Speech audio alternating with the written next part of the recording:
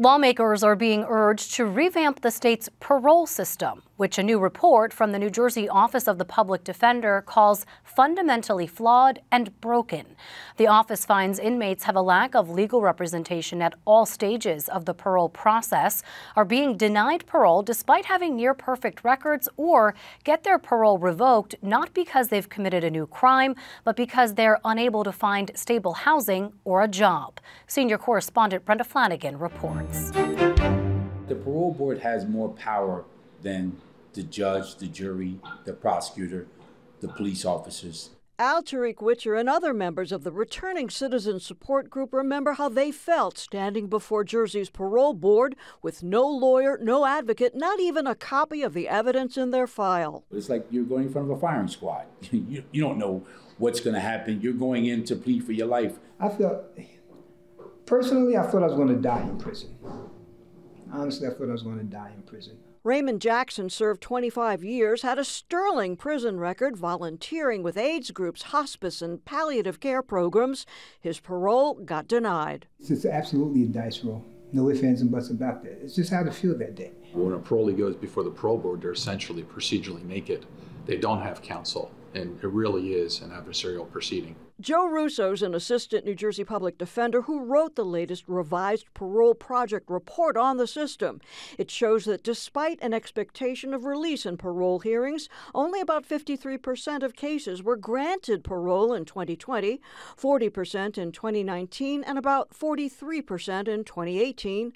Russo calls the process a stacked deck. For example, the board does not share confidential reports with defendants. You're being deprived of access to the information that the parole board is using against you, including, for example, psychological reports. The report notes board members don't take age into account, but should, because older parolees rarely reoffend.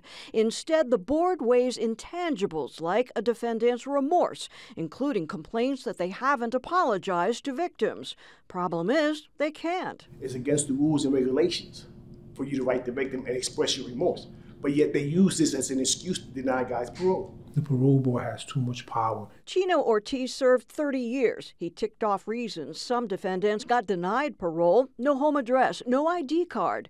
And if the parole board thinks applicants might commit more crimes if they're released, it can add extra years called hits to an inmate's sentence. And that's too much power when you're giving people not one hit, not two hits, not three hits, but sometimes 4 and 5 hits. The legislature needs to address this inequity, this injustice that has been going on too long. It's very defeating to go before the parole board and get a substantial hit and knowing you're not going to be able to be seen for potential release for years to come. So that's very, very defeating. Russo says the report also shows deep inequities. Black inmates comprise 59% of Jersey's prison population, but only 15% statewide. And when parolees are accused of violations, the only proceedings where they can get a lawyer, 73% of those sent back behind bars are people of color. What does it say about the system? That it's broken and that it needs to be reimagined. Those are the stories that we hear over and over again. New Jersey's public defender says she's well aware of the grassroots push to keep inmates locked up in the name of reducing crime. She says it shouldn't be a choice of prison or parole. I think there needs to be some fundamental change to our current parole system. Things like having legal counsel when you're going up for a parole decision.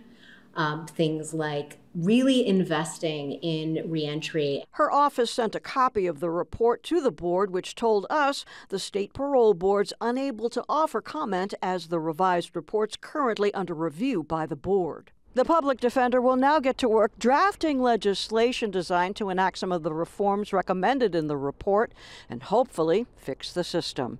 In Newark, I'm Brenda Flanagan, NJ Spotlight News.